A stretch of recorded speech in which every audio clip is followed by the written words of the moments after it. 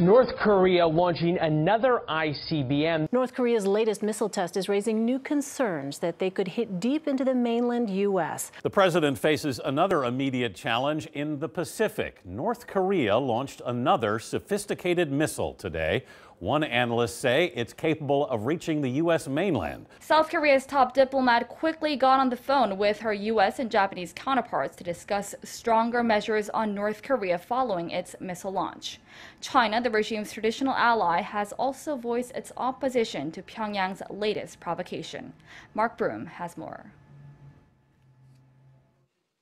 South Korea's Foreign Minister Kang Kyung-hwa held separate emergency phone talks with her US and Japanese counterparts on Saturday, where all three condemned North Korea's ballistic missile launch and exchanged ideas on strong response measures, including UN sanctions. Minister Kang, US Secretary of State Rex Tillerson, and Japanese Foreign Minister Fumio Kishida assessed the launch as a grave violation of UN resolutions and agreed that the suspected ICBM fired on Friday was an advanced version of the missile launched earlier this month. There were divided assessments on the ballistic missile launched on July 4th, but North Korea claimed it as a successful ICBM test. Kang also expressed her disappointment that North Korea had let down the international community and rebuffed Seoul's efforts to resume inter-Korean humanitarian exchanges. However, she reiterated that South Korea will continue to call on North Korea to refrain from provocations and accept Seoul's proposals. In a separate statement, Tillerson said the US will never accept a nuclear-armed North Korea and called on China and Russia, the principal economic enablers of North Korea's nuclear weapon and ballistic missile development program, to take more action to curb the regime's nuclear ambitions. With North Korea repeatedly defying the international community's calls to refrain from further provocations, China also expressed its opposition. In response to North Korea again firing an intercontinental ballistic missile, China's foreign ministry spokesman stated that China opposes North Korea going against the UN resolutions and the common desire of the international community by carrying out launches. UN Secretary-General Antonio Guterres also slammed the North for its launch of what he called another ballistic missile of possible intercontinental range. While a date has not been set for an emergency UN Security Council meeting, it's expected to be convened as early as next week. On Friday, the North launched its second intercontinental ballistic missile this month. It flew for more than 40 minutes, traveling high into space before coming down in the Sea of Japan. Carter Evans says officials in Hawaii are not taking chances. The latest missile launch drew praise from North Korean leader Kim Jong-un, who said through state media the test clearly proved the whole U.S. mainland is in firing range. Japanese news cameras purportedly captured the missile crashing into the ocean, but experts confirm if it were aimed at a lower trajectory, it could have reached Los Angeles, Chicago, and even New York. In response, U.S. and South Korean forces staged joint live-fire exercises, and Secretary of State Rex Tillerson condemned the launch, saying, "We will never accept a nuclear-armed North Korea." Puts U.S. cities like Denver and Chicago firmly in their crosshairs, and their continued testing comes despite a lot of tough talk from the president, among others. The rare late-night launch shot a ballistic missile into space. It remained airborne for more than 40 minutes, flying 1,000 kilometers due east before splashing into the Sea of Japan.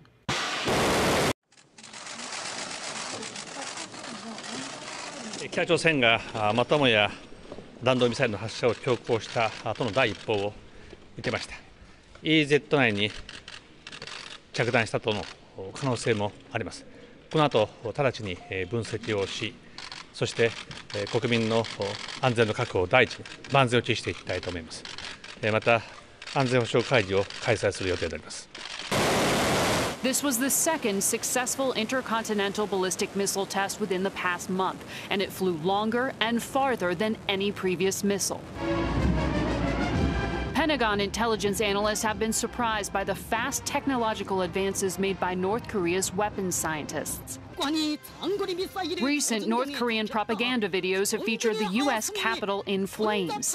Analysts do believe that the missile launched today did have the range to hit Los Angeles, Chicago, or even New York. It is unclear how close North Korea is to being able to arm a missile with a nuclear warhead.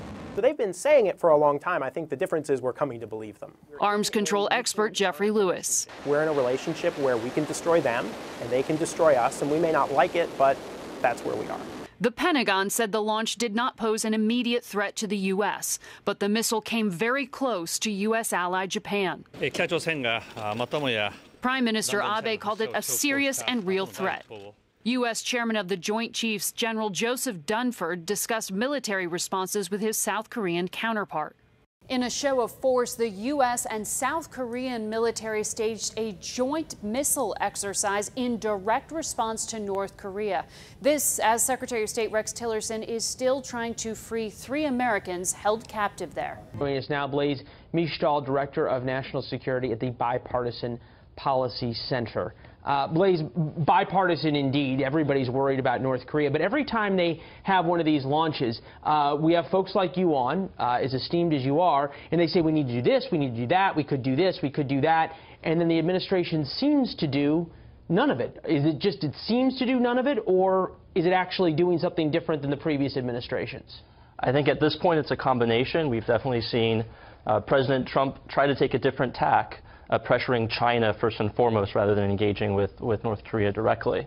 But I think you have seen a bipartisan record of failure on North Korea because the risks of action seem so great and seem so imminent compared to if we can push this back a couple years, the risks of inaction, well, my successor has to take care of that. Well, exactly to that point, and it seems as though we're seeing the risks of inaction. They have a nuclear weapon. There was a first strike capability a couple of decades now that could have prevented it. Now they have an ICBM. There was a way to prevent that as well. Video of Kim Jong-un as he's been celebrating a lot, and the North Koreans don't seem to be shying away.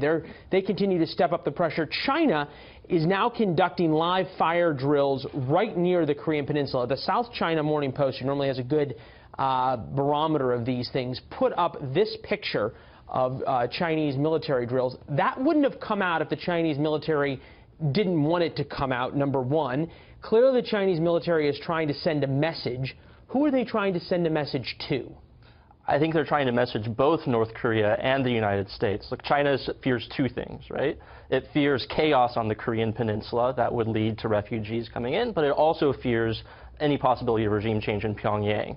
So at the same time, it's trying to tell Kim Jong-un, don't do anything crazy, and it's trying to tell Washington, don't do anything crazy. Can it have it both ways? It's hard to see how it can do that much longer.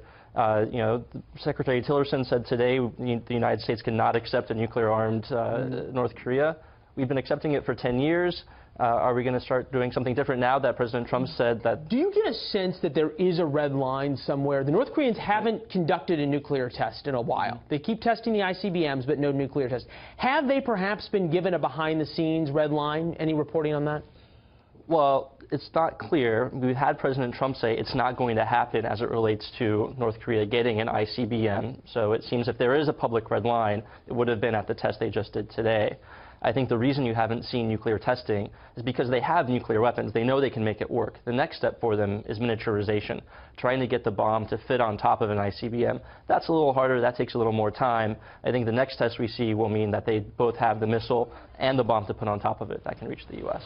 How do they do that? I mean, obviously, you don't launch a maybe they would, but that may irritate even China if they launched a missile with a nuclear warhead on top and it went boom over the Pacific somewhere. So how do they prove that? What's the next thing we should look for before they actually launch something like that? Well, I think the next thing, which might be already a step too late, is their next nuclear test. And we can tell through seismic testing more or less what sort of weapon was detonated. Can we tell if they've miniaturized it? By the size of it, we should have some knowledge of what type of weapon it was, how big it was. And I think that if we can have the intelligence that says this seems like it was a miniaturized weapon that was just tested, is going to tell us that they have the capability we've been fearing them getting. Yeah, you have to wonder if then perhaps the administration would act, even in some of these things that are from between where we are now and a preemptive U.S. strike, which it seems as though there's a big distance there. Blaise, appreciate your insights. Thanks so much. Thanks for having me on, Lynn. North Korea's missile test earlier this month put the Hawaiian Islands in range. Because of our proximity, we are 20 minutes away from destruction. State Representative Gene Ward wants to reopen military bunkers hidden deep inside Diamond Head to temporarily run Hawaii's government amid a nuclear attack. The tunnels were built more than 100 years ago for ammunition storage, says Lieutenant Colonel Charles Anthony with the National Guard. So this was never designed to house a lot of people for any period of time? No, it was designed to withstand an artillery barrage and also to unleash an artillery barrage in the opposite direction. So far, Hawaii is the first state to issue an official emergency plan for a North Korean launch. Remembering the last attack here, no one wants to be caught off guard. We had no preparation for Pearl Harbor. This one, we've had a slow burn. If we are sleeping now, when we have a clear and present danger, we are negligent. North Korea's leader says the missile was capable of carrying a large-sized nuclear warhead. Elaine, the U.S. has requested an emergency meeting of the UN Security Council on Monday. Beijing's Foreign Ministry spokesman Kang Shuang said China is opposed to North Korea's continuous violations of UN Security Council resolutions.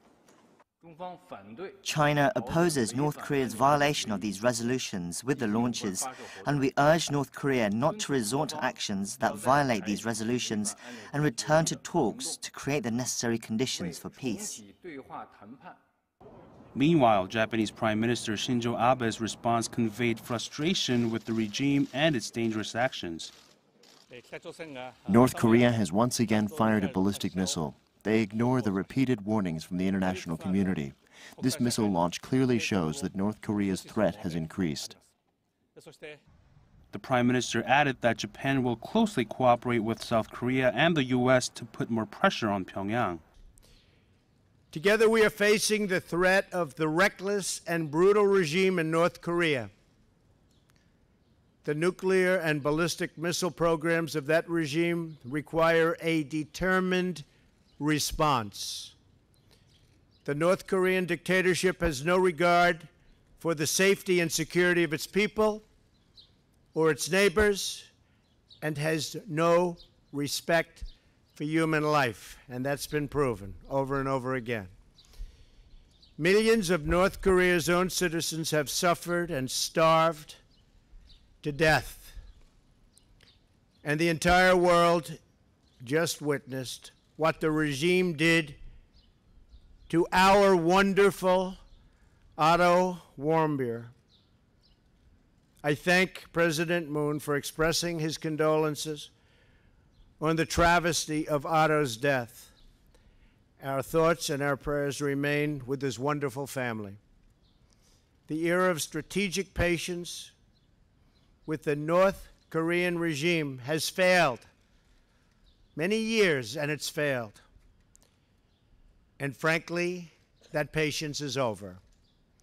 We are working closely with South Korea and Japan, as well as partners around the world, on a range of diplomatic, security, and economic measures to protect our allies and our own citizens from this menace known as North Korea. The United States calls on other regional powers and all responsible nations to join us in implementing sanctions and demanding that the North Korean regime choose a better path and do it quickly, and a different future for its long-suffering people.